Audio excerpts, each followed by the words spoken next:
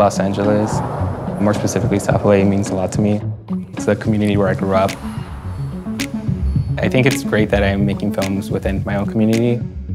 When I pitched it originally was my version of a love letter to Los Angeles, but a Los Angeles that's very particular to me, that show areas where I grew up in.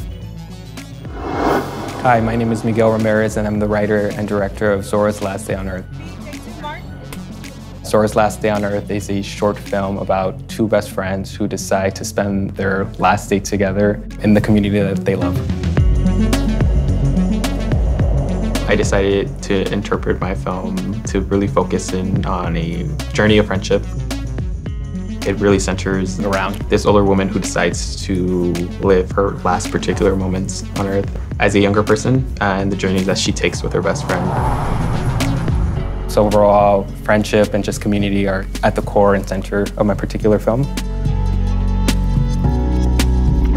Action!